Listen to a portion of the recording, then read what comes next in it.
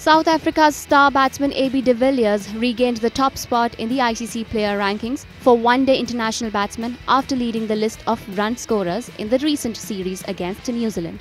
De Villiers' 262 runs in the series, including a highest of 85 in the third ODI at Wellington, have helped him overtake Australia opener David Warner at the top of the ladder, reclaiming the top spot within 2 months of losing it to India captain Virat Kohli. According to International Cricket Council's statement, the 33-year-old batsman is on 875 points, 4 points ahead of Warner and 23 clear of Kohli.